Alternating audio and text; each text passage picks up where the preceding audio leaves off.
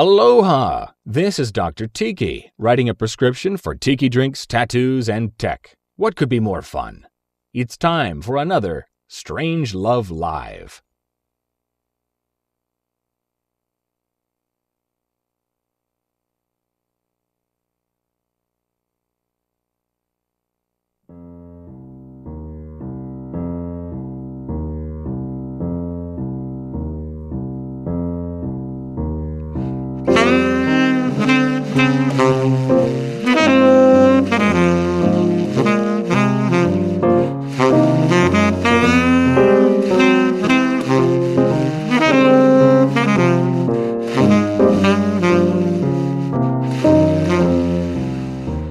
This is Strange Love, After Hours. I'm your host, Cami Chaos. Welcome, babies.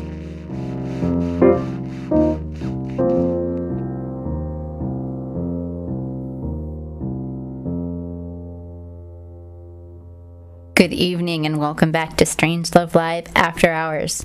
I'm your very live and going on right now host, Cami Chaos. And as always, I'm joined by Dr. Normal, who is also live and present right now. Hello, live streamer chat room people. Additionally, we have the very live and present Abraham Hyatt. How are you doing on this lovely Friday evening? I'm doing very good. And we're all very lively. It's Friday. It's after hours. It's been an incredibly long week. Phew, I'm glad I made it through that long week. Why are you so far from the mic?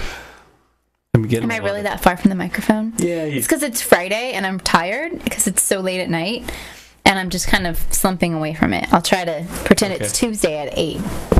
Okay. Tuesday at 8 I could probably sit up straight and be close to the microphone. Yeah, we're having a lot of audio problems this Friday.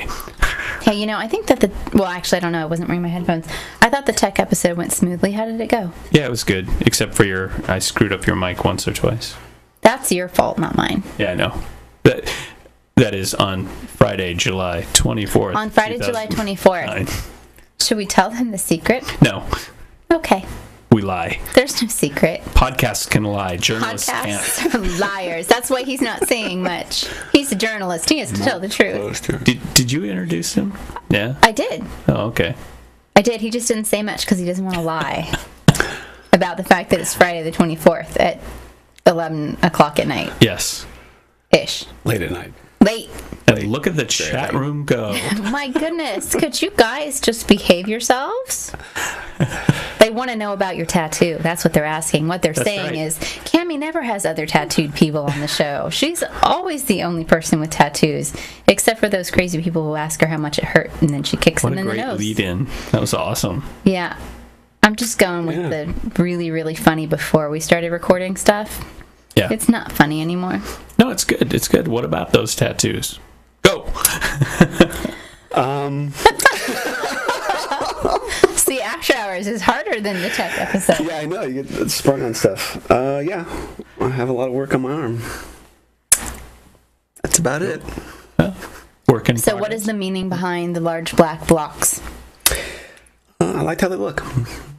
I think that the negative space... I like that I'm not the only person who can answer that way. Is there some significant meaning behind your tattoos? Yes. I wanted tattoos, and those were the ones that I liked. Exactly. Why are they all black? Because I don't like color very much. Exactly. Well, that was a riveting conversation. Yeah. I don't really have much to add. It took a long time. Mm-hmm. And it felt really nice. Felt great. Like puppies and kittens and marshmallows. And yeah, getting your elbow tattooed is really enjoyable. Yeah, I've never had my elbow tattooed. Ouch. I don't know that I'll ever get my elbow tattooed. I've known guys with full sleeves that didn't have their elbows tattooed. So that's some pretty... Well, one of the hard things is that you have to tattoo it again and again and again. And so the elbow, there's parts of it that are tattooed like 5 times. There's big sections of it. Now, do you have it And you guys can just all deal with this. This is technical information I need. Did you tattoo it bent or straight? Oh, bent like That's this. what I figured. So it stretches out, and then when it heals, it puckers. Yeah. So if you think about it, you're tattooing something that's that big that really, doesn't look like it's very big at all. Yeah, that's so the it just thing takes forever. With skin, any place that the skin is flexible, they have to pull it. If you don't know about tattoos, they pull it tighter so they can get a nice smooth line when they're tattooing you. Yeah, I think we added up at the very end that this top part was, I think, 24, 25 hours. Yeah. Wow. So it's... Which is your tattooer. Which is about equal to the amount of time that was spent on my back, I think. So, in a big giant block. Yeah. As opposed to my entire back on the spine, which didn't feel good. Do you want to take your top off No. there and show the If you'd like to see what my naked back tattoo looks like, you can go buy the Get Naked for a Cause calendar. Oh, good point. Ha-ha. Do we have that? Oh, we don't even have it It's down upstairs. here. Doggone it. No, seriously, see, fantastic promotional Would you like to opportunity. lift up your skirt and answer the question whether or not you're a tranny for the chat room? I'm sorry, I'm just going. Is the chat room asking if I'm a tranny again? We've had some problems with that. Oh no, I think Verso just shut it down. There's some disbelief over whether or not I was This is gonna actually be fun. born a woman.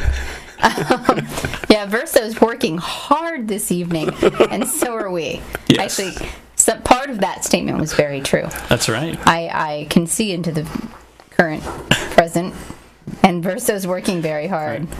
In present danger. Oh, I never saw that movie.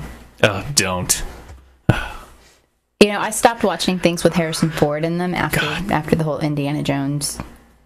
I stopped watching things with Harrison Ford after the whole Star Wars. You know what was sad, though? I finally watched. We've discussed this before, and it still pains me. I watched that last Indiana Jones movie. I haven't even seen it. Don't watch it. Don't. Have you seen it? No. Don't. Oh, hey. Sounded pretty have you seen bad. it? Don't watch it. Just don't watch it. It's... Oh. I shouldn't use the profanity required to tell you what a bad movie that one was. It sucked. It was bad. I have used the profanity required and on this show before to tell you how bad that movie was, but I don't want to give it any more airtime. Yeah. So when you're not being a journalist or a digital journalist or getting tattooed, what are you doing? The last couple months I've been doing the conference, literally. Yeah. That's been... Went camping down in Northern California once, on the Oregon coast once. Mm-hmm. I think that's the only fun things I've done recently. I have been very, very boring. So you're really looking forward to the journalism camp and probably to 7 o'clock that night. Yeah, August 2nd is a real star on my calendar. Yeah. I mean, I love it. This is really fun and it's really cool, but oh man. It's a lot of work. Yeah. It's for someone who has never put on a conference before, I mean, you have to make all the dumb mistakes, Then you go, oh, I didn't know that, so. Did you just think it was going to be yeah, I'm going to throw a party? And Yeah, well, I was like, oh, you just journalism camp. call up a bunch of, smart people, see if they want to come talk, That sounds easy enough. Mm-hmm. Yeah. That's probably the easy part. It's all the other, That was actually even the hardest part. Really? Yeah. Wrangling people has been a remarkable... educational. I think that's what a conference is. I would never, ever, ever, and I repeat, ever put on a conference because I don't think it's a very well disguised fact that I don't like people very much. Don't ever say never. That's a good point. Individual persons I can deal with, and that's fine. A person, fine. A small group of people, okay. But when you talk about people as a whole and what's involved in dealing with them, I just kind of check out. Yeah. It's not my... You say after doing a couple major conferences in the last I was coddled. couple months. We did our own thing. We did the StrangeLove Live thing. Yeah, we did the 2 conferences, and we they had were great fun. people helping and we had us out. great people working with us, and I was coddled the entire way, except for the one day that literally I didn't get to eat lunch until way late in the day, and I finally stopped, and I said, I need to eat lunch now. And I was really mean, and then I believe I tried to headbutt somebody. Yeah. I mean, it was somebody that I know and love. And right. she said you can't do that, but if you're see, I'm not a people person. I don't do big social things. But if you're in control, it's so much easier. Like, I'm not the kind of person to go up and like talk to strangers, but like that's what I did as a reporter. You know? Yeah. But if you're the one in control, then for some reason it's a lot easier. It's like I can't like go to a party. Like I can't go, chit chat, make small talk. But I can walk into a room for like. If I'm doing some, working on some story and go talk to people, It's the same way. So, if I'm doing something for StrangeLove Live, I can go ahead and go and talk to somebody and be in front of people and walk up to anyone and be fine. But otherwise, I would prefer to sit in the corner of the room by myself. Well, I know that journalists don't like this, but it's performance at some level. I mean, well, it's a persona. Having played music in the past and sometimes now, you get up on stage and essentially the moment you get up on stage, you're expected to do something, and that's what you do, right? It's like doing your job. It's just a less formal stage. Right. And I think, I know Stephanie Strickland will get pissed. Hi, Stephanie. I think get pissed at Mike now. I mean, journalists aside, you got to be on TV and you got to be on, And why would she be upset about that? Well, she made that comment once about I can't remember. If she said something to you in private, then don't discuss. No, it was on the podcast. Oh, okay, that's fine then. Something as long as it was something she performance said or being publicly. a performer, and she said, "I hate it when they call us." Oh no! What she said is she hates it when they call her the talent. Oh, talent. Right. Yeah, and that's different than being a performer. There's a big difference because being called the talent. Cammy? Never mind. Okay. Yeah, being called the talent is kind of insulting. In a certain way, if you get called the talent, it's like, oh, never mind them. Give them some mineral water and let them sit down because they're pretty and you don't want to worry them. I totally screwed that up. Yeah, I'm sorry. So Abraham, tattoos. No, we did that already. So how's your website going there? Yeah, it's going. Been getting... What do you do on your website? On abrahamhyatt.com. I do.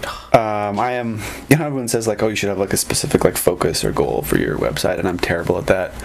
I do. I write about journalism. I just wrote a post that earlier this week about how I looked at 130 years worth of journalism, and I picked out some examples of things that digital journalists could look at to remember that what they're doing is not so unique. There's some really good lessons from the very, very distant past.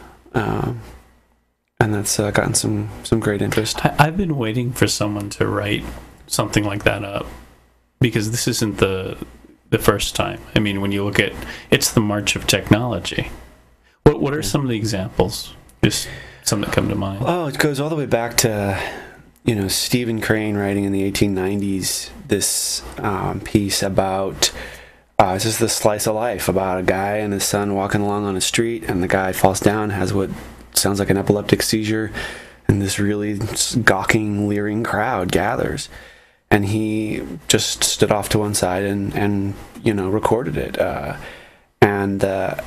Stylistically, would we probably do it differently now? Yeah, probably. But what he was doing, the reporting techniques he was using, is really no different than what we're doing now.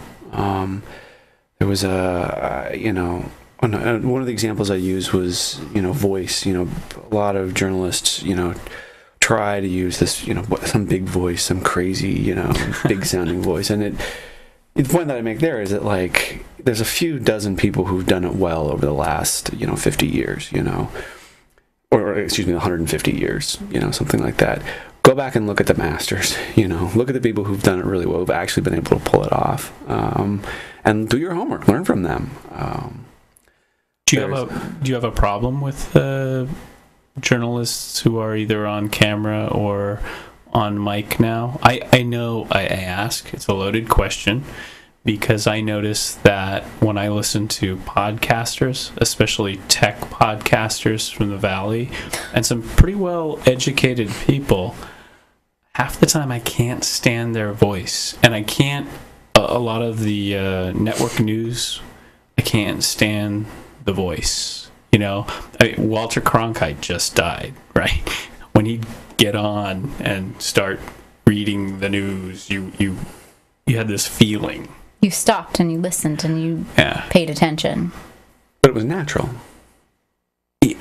Well, it was unnatural, I think. I mean, those guys talked funny at the end of the day. But don't you think it had sort of a natural resonance to it? Yeah, that there was something that you like just fell into naturally as a listener? It's a rhythm, too. Now the rhythm is like, if you're listening to a tech podcast, it's somebody going, well, because they're like from Valley and stuff. And I have a tech podcast. Yeah, and actually, I don't talk like that. I think you do a pretty good job of talking like that. No. Okay, good, because you and we were gonna have some words. I later. told you that before.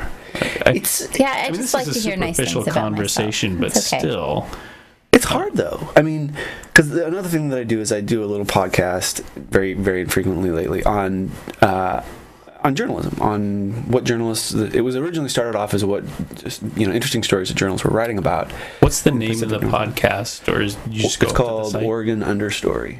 Oregon Understory. Understory. Okay. Is it up on iTunes? It's up on iTunes as well. Okay. And if you listen to my first one, oh man, my voice. It's terrible because it's this sort of reflexive thing that you feel like you have to kind of hide behind. At least for me, as a total somebody who's never come at that element I'm before. a podcaster now. It's like, yes, now I need to talk a certain way and like act just it's kind of like you need to put the on Oregon Understory with Abraham Hyatt. You know what you do? It's terrible.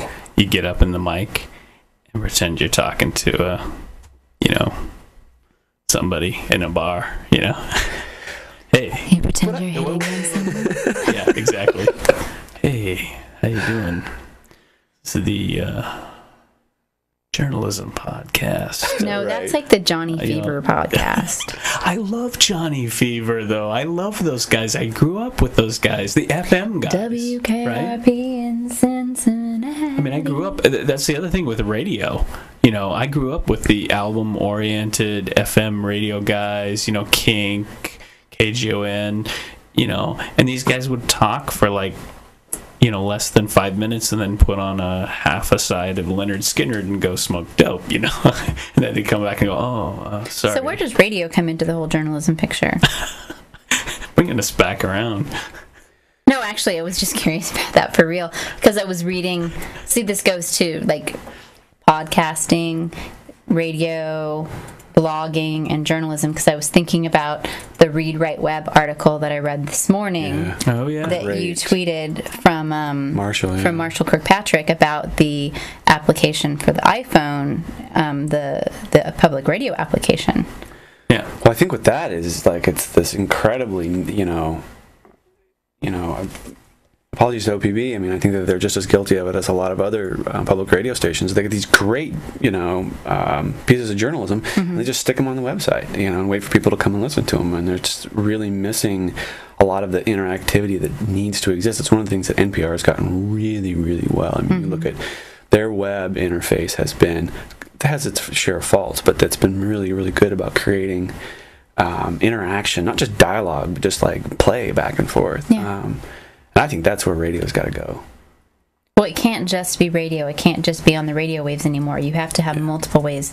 People have really become, it's the TiVo generation, and not just for television, for radio, for internet. It's on-demand entertainment and on-demand knowledge. They want it when they're ready to accept it.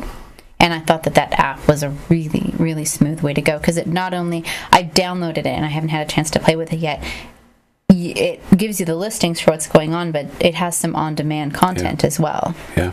And I'm just really excited to play with it, and that's what made me start thinking about where is radio going with the news. Well, I think another thing that is remarkable when you look at This American Life, when you look at Radio Lab, you're also seeing that radio is the opportunities for long-form journalism, for really beautiful, in-depth storytelling, have gotten larger and larger. I mean, yes, okay, the funding at individual stations is they're having a hard time. Yeah. That aside, the opportunities and the technology that allow that kind of stuff to be built, print journalism at newspapers, whether it's online or in a print product, you're not seeing long newspaper pieces anymore. This doesn't exist. Radio, it's still audio, it's still happening. I remember those exposés when I was a kid, or even more seeing stories about those exposés where someone would crack some like crucial piece of information, and then like week to week there'd be like more that came out about it. And no, now it's like you have everything, now here it is. Yeah. Or if it's on the internet, you have everything, and okay, well here's a little bit, and an hour later you have more. But with the radio, it still pulls you in and engages you, just like I mean, people before the television, when they'd sit around and it was their news and their entertainment, and they could just sit around and listen to it. It seems to me that radio can still have that draw if it can just get out to enough people. Yeah, it's like you said, the magic. You know, I mean, the print had a certain kind of magic, and radio has a certain kind of magic, and you know, radio, because of just its audio waves. You know, you're not just stuck with radio. You can do a lot more with it. Print, it was print, you know. Once we lost, and we're losing the daily newspapers, it's still going to exist in terms of news magazines and weekly newspapers and stuff like that. We're not going to completely see print disappear, but yeah, I think radio's got that. Well, it's also such a clean transition. It can be a clean transition because a lot of radio shows that have done really well in the past have now just been releasing as podcasts as well. Right. And that's a really, really easy transition for them to make. You're already creating this audio file. Why not just spread it around and give people another way to listen to it? Yeah, that's how I listen to most of my NPR. Yeah. I think that's how a lot of people listen to NPR, right? Yeah. I mean, the whole thing is, I think the interesting thing is that this technology has been around for a very long time, in internet years. I mean, I was playing around with Shoutcast in the mid to late 90s with early DSL. The difference is the audience is there now. Everyone has a wireless laptop.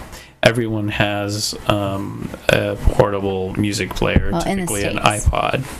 Well, and but even outside of the United States, people have mobile phones. That we had that discussion. There's not a lot of computers, but there are a lot. But they have mobile devices, and they can download content. First, it was audio. Now it's video. So, I mean, all those shows that you're at work and you're not, able to tune in the radio and listen to. Radio seems to have gravitated to that quite easily. Specifically, the NPR type radio, I noticed, there were a few holdouts. I think Terry Gross and a couple, but I think they're all now on iTunes. Yeah. Those major national shows. And I think, the question is, will print journalism make that move as well? Like, is it the Kindle? Is it the iPhone? What is it? Well, aren't there already newspapers that have subscriptions on the Kindle? Yeah, you can get Wall Street Journal, and you can get all the big names. Yeah. So they're making the jump already. And it's Wall Street Journal, so it's a paid. I would imagine it would come with your because it's all subscription based. All the ones. There are magazines as well. I mean, aren't there? Well, but the Kindle is black and white. Remember, doesn't look that great. Yeah, but it depends on the kind of. I mean, you're not going to get a fashion magazine on the Kindle, but.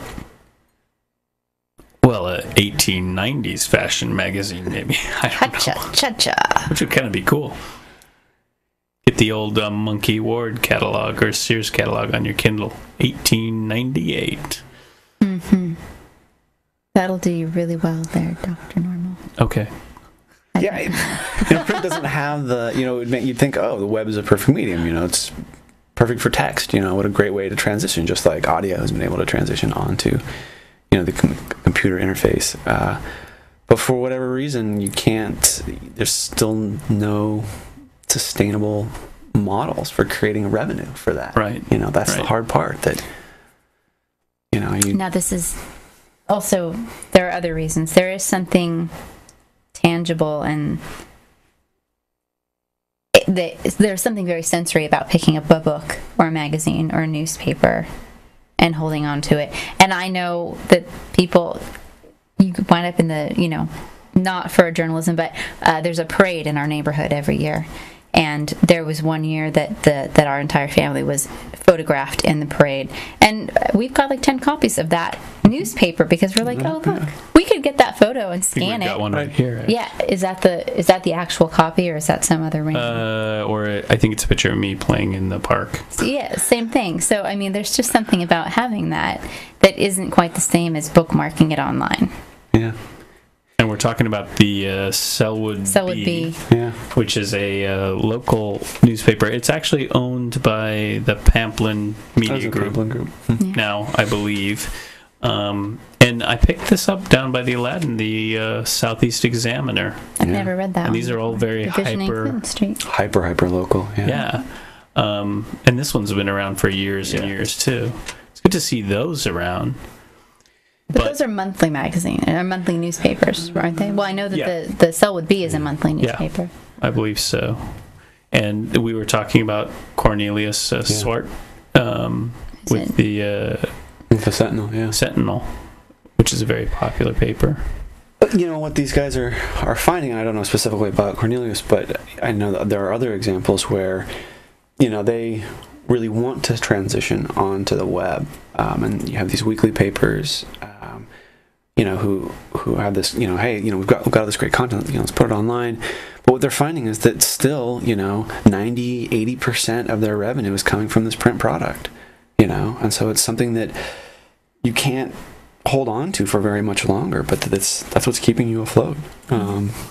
So I don't imagine seeing, you know, hyperlocal community, you know, journalism like that, those actual physical papers disappearing anytime soon, because, you know, I'm sure they are suffering as much as anybody else is, you know, right now, the downturn. But I do know that niche publications, in some regards, are I've seen some numbers, and I can't quote where I've got them from. I've seen them from, but I do know there are some numbers that show that niche publications are staying ahead of, or keeping their heads afloat just a little bit more than anybody else, because they have that, you know, ability to really target a specific advertising base. Well, also, I think people tend to get emotional. Like a large newspaper that feeds an entire metropolitan area, you don't have an emotional connection with it. Right. But if it's your neighborhood newspaper and it's something that, you know, you open it up and you see pictures of you and your friends Halloween and family. Costumes. Yeah, we all know if you put a picture of me in it, I'll look. Well, the overhead for these little papers is extremely low too. You know, they've been around for a long time. Some of their staff writers have been, you know, doing this forever. You know, I mean, you know, we're not looking at, like, you know, Oregonian style overhead for, you know, reporting and, you know, research and copy staff and so. And they do have user generated, you know, someone takes a picture of an accident in the neighborhood or something, and you know where to find the editor. They all have email now. You can email it in. I think that that seems to all translate well to the web. I think the difference is the multimedia piece, where, you know, you have the paper, but, you know, do these guys do a weekly neighborhood podcast? You know, even if it's just audio or something. I'm surprised that editors of these local neighborhood newspapers aren't exploring those ideas on their websites. Yeah. I think that there are, you know, there's all these different ideas, these little ideas of, you know, well, you know, nonprofit,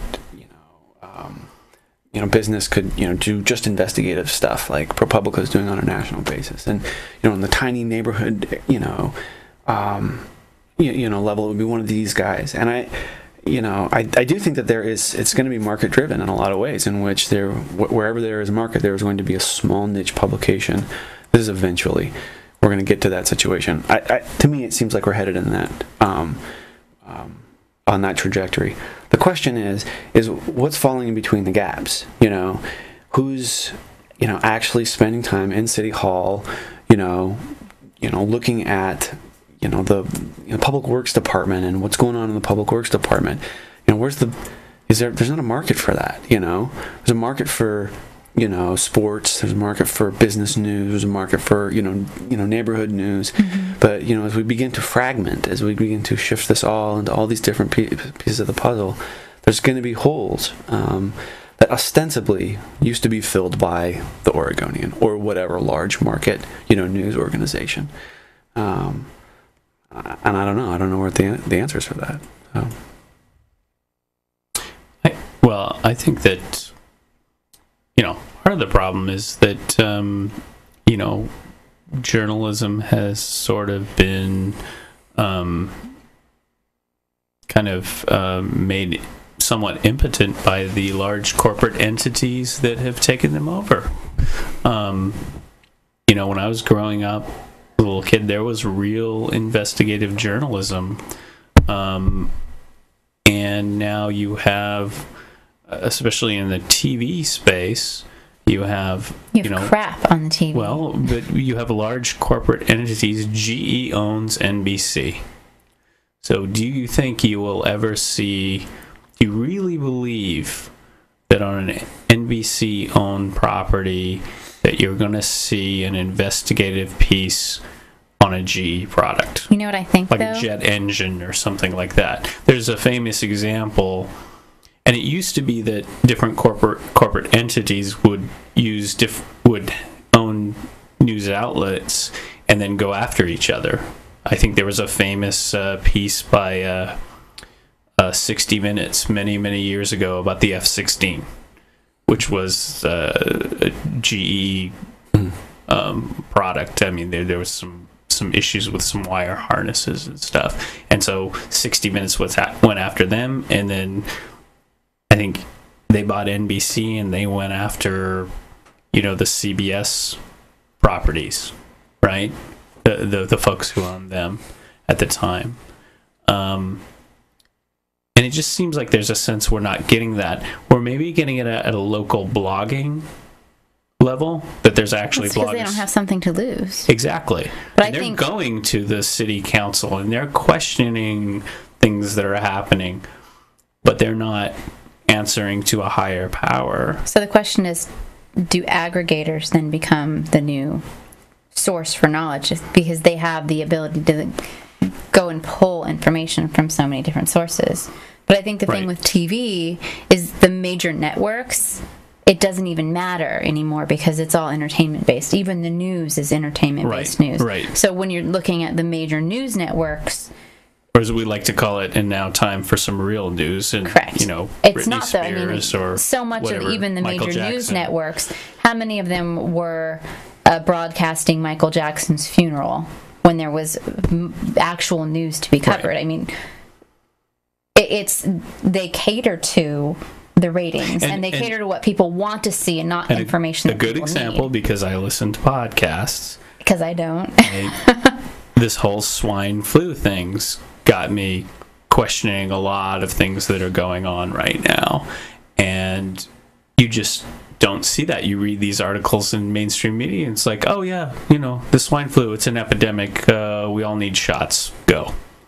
And it's like, wait a minute here. I don't see people dropping dead in the streets. Hasn't it killed less people than the normal flu? By far, yeah. But if you read the major news outlets right now, the government's ramping up for the outbreak, and everyone's going to get their shots. All of a sudden. And you're like, that's kind of scary when you're talking about, maybe some states will force your kid to get a shot before they walk into school, and you're hearing this from bloggers and podcasters questioning this.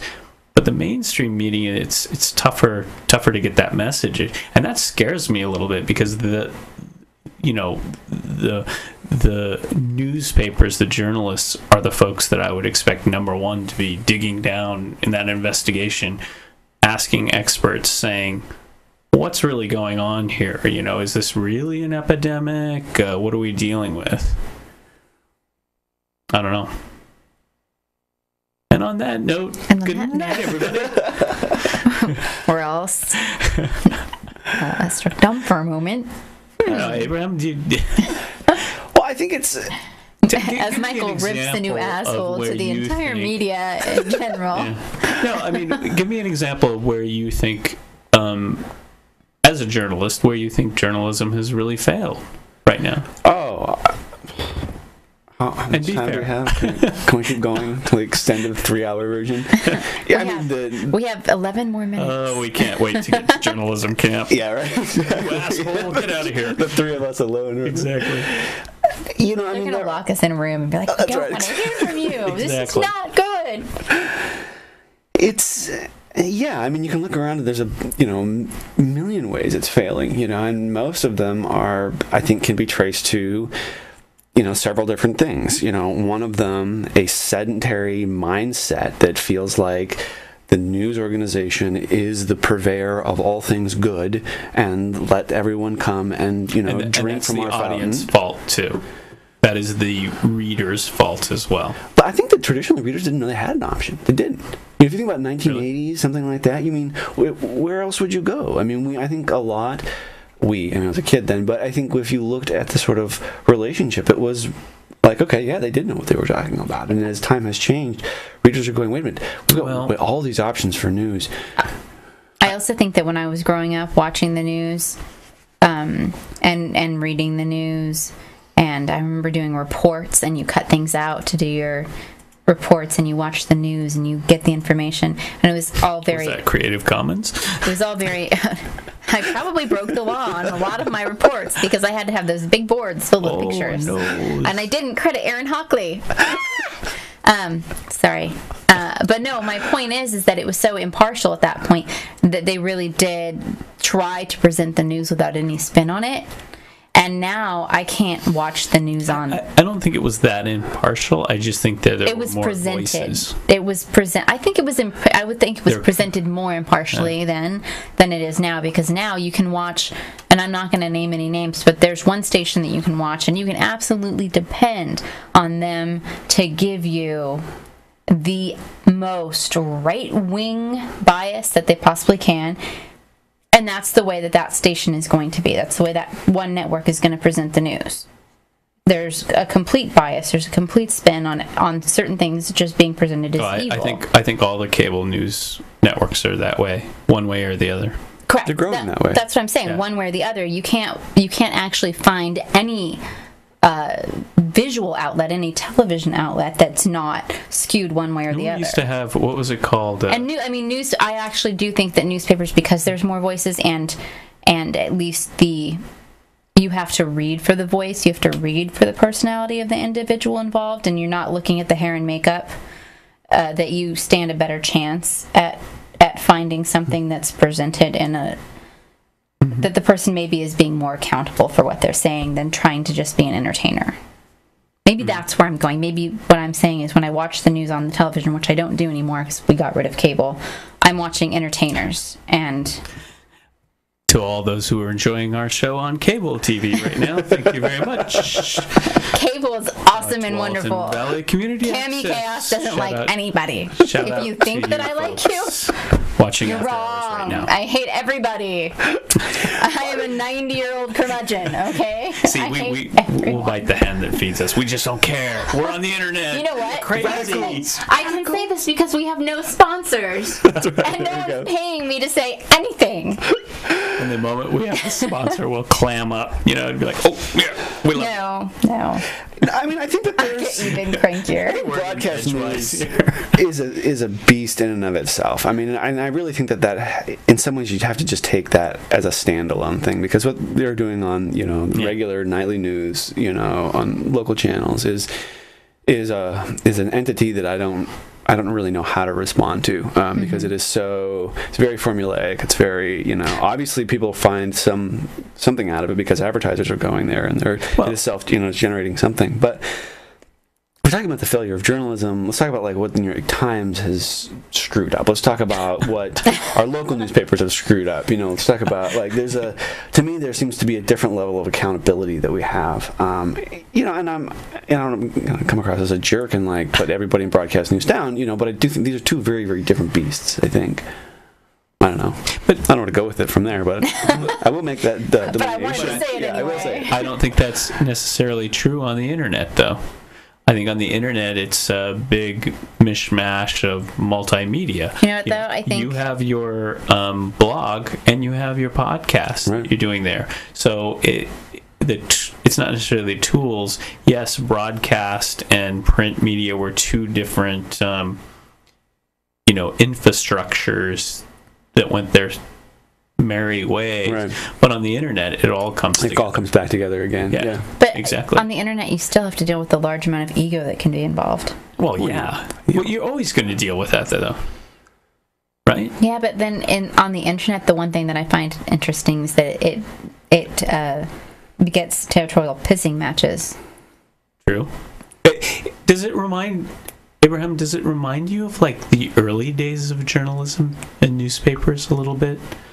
Like, as Cammie says, the early pissing matches and egos. I mean, the Walter Winchells. Like, yeah, I mean, you go back to, the Hearst, the Hearst Wars and stuff like that.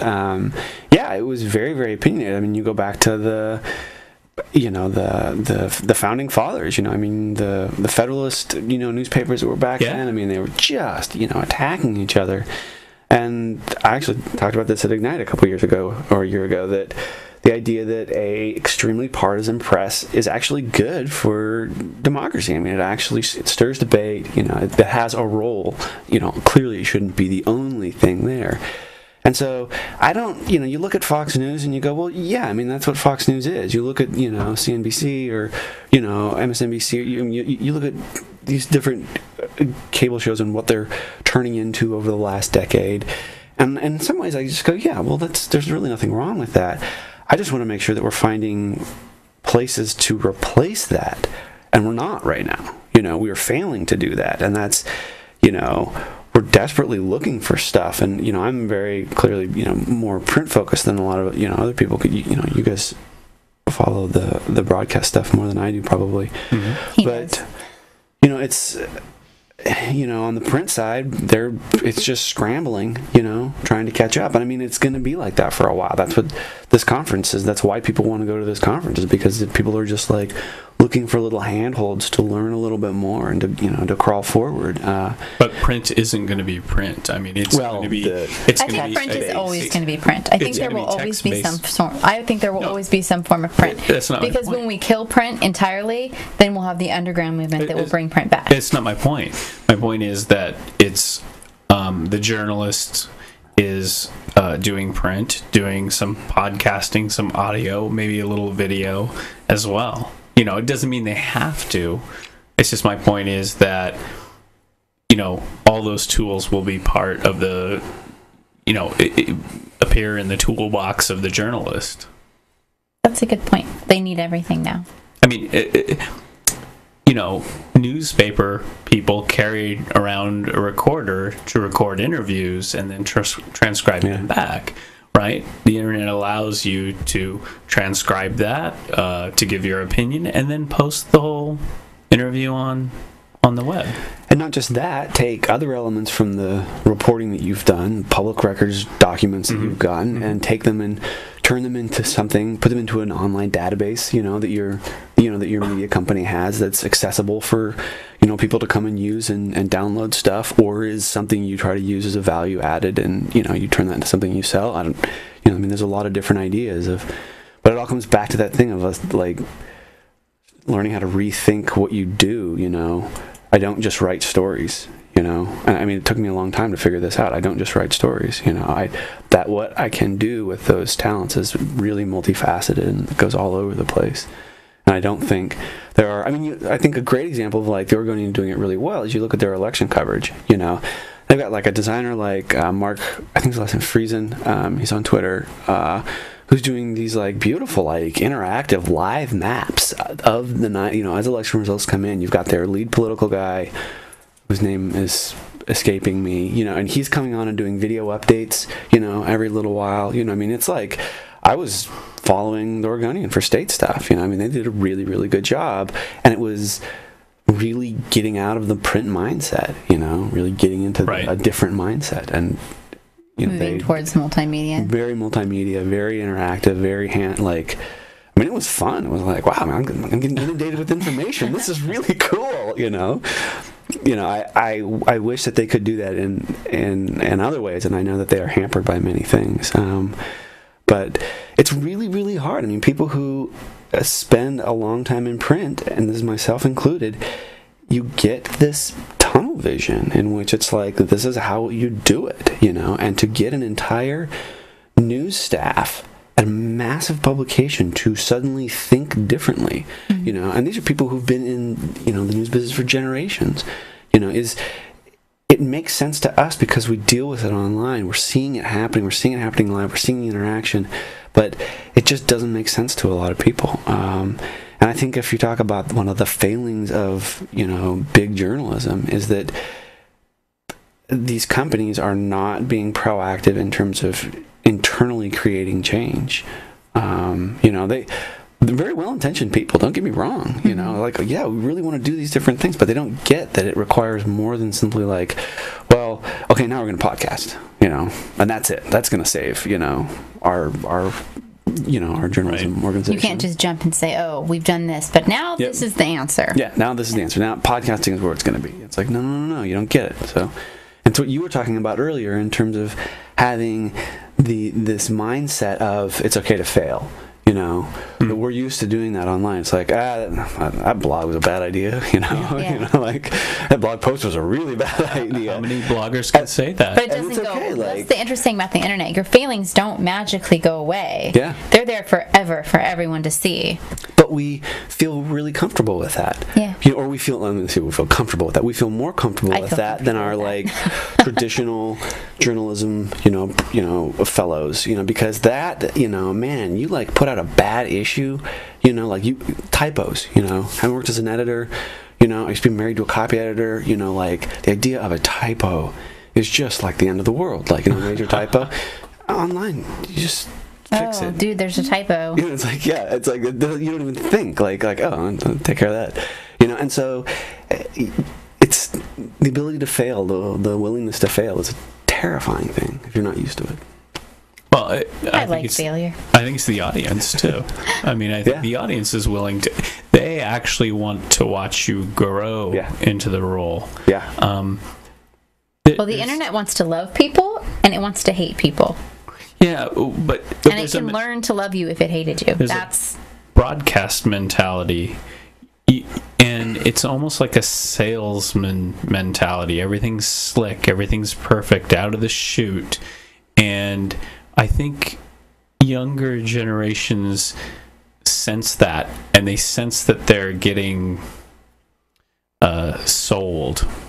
And there's a great rejection of that. Right. Yeah. I mean, we all, come on, you all feel this in the room when you watch something slick, like a slick news program. You're like, whoa, what's this? It's just like watching a car ad or something.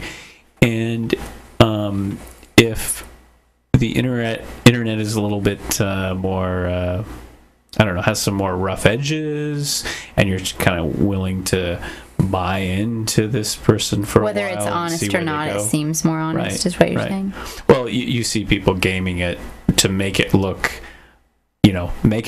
rough, like rough edges when it really isn't. But there are a lot of people like that, and you get this sort of sense of authenticity. Hopefully not a pseudo sense of authenticity. I gotta stop you there. We have to wrap it up, but I have one question that I've been wanting to ask someone on the journalism front, and it keeps slipping my mind. But as a journalist, what do you think of wikis? Because it's a piece of information that's out there, and it's not one person that's responsible for it. It's so many people that can change it, and if enough people say if enough people lie about it, it's up there for people, and you go and you find it, and you take that as gospel because it's in writing. It must be true.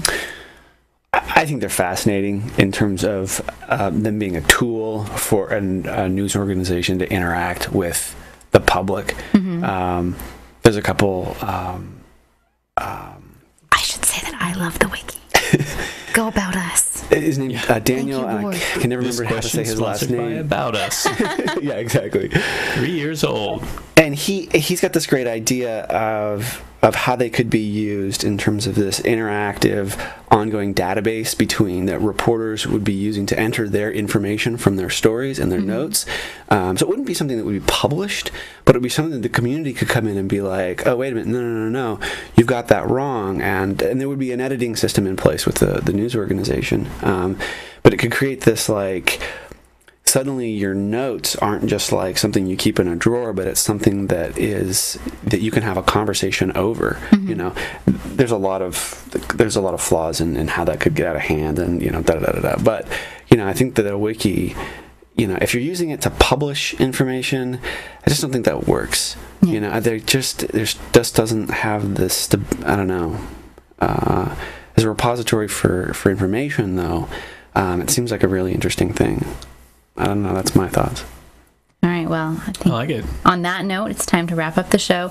Next week, we're going to have an encore episode, but the week after that, we'll be joined by Rick Trozzi, the Silicon Florist, to celebrate his 2nd birthday with the Silicon Florist. Thank you all. I'm not ready yet. Oh, I thought that was the yay, I'm ready. No, Good job giving me a heads up. Stop. Cammy, stretch it out. Let's talk some more. That's what I was. Oh, I'm sorry. No, this is the, yeah. Is this you know what? Pointing at me is good. That means I'm ready to go. A couple this things. is stretch it out. A couple things is we didn't do drinks. Okay. And I have not had any camera time because I've been so fascinated with the conversation. Which Would you like some camera time? Yeah. So Okay. why don't we do drinks and then wrap it up? Okay. So now This is how we're. you guys are all aware. fail. You saw that, right? I taught Dr. Normal that this is stretch it out. And you know if what? he points at me, it means Seriously. I can wrap the show up. I'm gonna reference. This episode right now. Mm-hmm. Hey, there I am. How you doing? You can always tell he's on camera when he puts his sunglasses. That's right.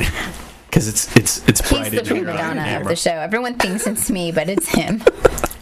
It's my brand, man. Do I have a brand? Yes. Okay. I should look into that. Did we want to do drinks or should we just wrap this We can. I don't care. up? You know, they're going to be Abraham, like, what do you oh, think? look, Cammy's drinking a martini. It must be a Dirty Dry Bombay martini. Wait, I got the music here. No. We don't need the music. Yeah. You know what? For water and It does no good for me anymore because I can't hear the music in the studio anymore. So I don't feel it. I feel feeling we it. I feel we cheapen the guest if we don't do the drink music because I feel that he'll But he come doesn't get to away- hear the drink music. It doesn't matter. Someone will say, "Hey, Oh, Abraham didn't what were get you the drink drinking? music." What was the drink music?" And they didn't do drink music on the show I was It wasn't a real episode of After Hours. They must have pre-recorded it. They must have pre-recorded it starting must at be going 7 o'clock on a Tuesday. No. Damn them. Never do that to our audience. We're live right now. I'll prove it. Someone just called me a tranny in the chat room. Okay, so we're Cammy and I had a martini for After Hours. It was very, very good. And And water. Abraham had water. There's nothing wrong with that water. It's like midnight And we've got great water on here. Friday. We've got great water here in Portland. God, we're killing time. Actually, our water comes from the water dispenser. Which Who knows comes from where it Portland. really comes from? Comes from the New Seasons, probably. So, Abraham, just quickly, tell us what you see the future of journalism in the next 50 years. Go. It takes him a while to get his bowl set up, doesn't To it? begin, it's going to be a hell of a lot of fun. That's good. That's good. The one thing I did that I was curious about, and that is that we're talking about the internet and all this stuff and user generated. There's a lot of noise in that as well. Yeah. And I think for me, I could see where journalists can come in and help with that, to edit it, Yeah. I mean, rather than, I've got 50 million YouTube videos, what's important here? Or are any of these important? Yeah. And, I don't think a lot of people are talking about it because journalism is a two-way street, right? It's the readers and the reporters. Yeah, I mean, the analyzers are always where the money is, or not where the money is, where the value is, That's why magazines, are worth more in terms of ad space than newspapers. Because it's smart people sitting down and, actually analyzing the information. And I think that there's going to be huge value in that online. And that's a question that I have no clue. Excuse me. Is that partly because of the release? You get a magazine once a month and you have time to pore over the entire thing, whereas a newspaper, you toss it out and get a new one every the day. Caliber too of like what you're getting, this analysis piece, really some time and energy and thought went into it, a lot of work went into it. When you read a New Yorker piece, you're like, man, that was money well spent, you know, what I bought that, magazine for. Whereas you're not getting, and there's no, I'm not putting one down or the other, you know, what you see on the, the AP feed or something is completely different, you know, it's just what's happening now, there has always been inherently less value in that daily, and somebody's probably going to contact me now and tell me that I'm totally wrong on this, but from what it appears to me, it's just the ad structure has always been that magazines get to charge a crap load more money because what they have is worth more. It would seem that now, especially, that would make even more sense because the price of magazines is not that much higher than the price. I mean, 3 days of newspaper is about what you pay for a magazine, isn't it? Well, I meant more the advertising rate. Well, no, but I'm saying from an end user perspective, for what I'm getting out of it, I'm looking at it and I'm saying, how much are newspapers? Are they like 75 cents a dollar now? $1 now, yeah. Yeah, so $1 a day for a newspaper, or $2.50 on Sunday. You can get a magazine for like $3.50. Yeah. So. Yeah, and I think that role of the analyzer, that role of the cruncher of information, and then that's what all the good blogs are. Mm-hmm. That's why we read Marshall. It's because it's like, oh, it's a really interesting take on that. That's why we read Rick. It's these people who take the noise and condense it down into something good. Did you write for RPDX? I did. Technically, yes. You do, or you I did? do. Okay. I haven't written for them in a long time. Because when I said no, I haven't met Abraham. Mike was like, "What? You guys write for the same blog?" And I was like, "I don't know if he writes for the blog anymore." And let's be fair, I don't really write for it. I post episodes of StrangeLove Live on it, and every once in a while, I write a post because I should. I have some great ideas for posts, and I've just been so busy with this whole conference thing that I haven't even had time to touch it. So you hear that, Betsy? After the conference, he's gonna write a post. Yes, I made him say it. That's true. Hey, I have no problem saying that. Before we roll out here, we should plug the conference one more time. We should. Website, journopdx.wordpress.com. Mm-hmm. Yep. It's on Saturday, August 1st from 9:30 to 4. Need to sign up by the 30th. Which is only in a couple days. Yeah. Yes, it's just a couple days from now. It's very soon. It's on Thursday, which is less than a week from now. Or more, depending on whether or not you bought my load of bullshit. Well, with that, join us next week for an encore episode the week after that to celebrate Rick Cherosi's Silicon Florist 2nd anniversary. Thank you all. Have a great night. Thank you so much, Abraham. Thank you. Thank you.